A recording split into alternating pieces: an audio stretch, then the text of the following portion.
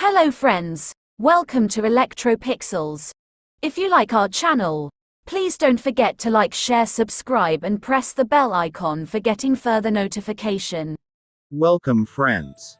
This is a 43-inch Samsung LED TV combo motherboard.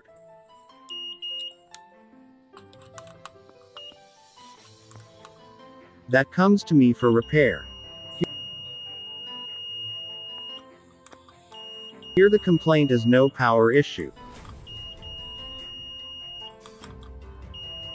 While checking the motherboard, we found shorting in this diodes in the output section.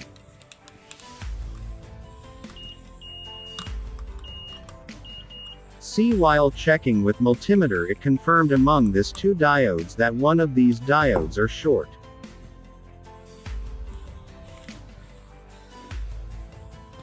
For this type of problem, it's better to replace entire diodes with new one, to avoid future repetitions in that complaint.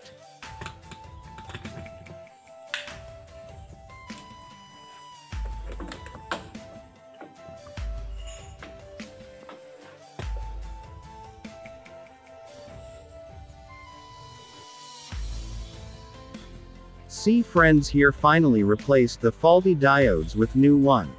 Now the complaint and shorting is removed. While checking with the old diodes, it shows shorting in only one diode after removing from the circuit.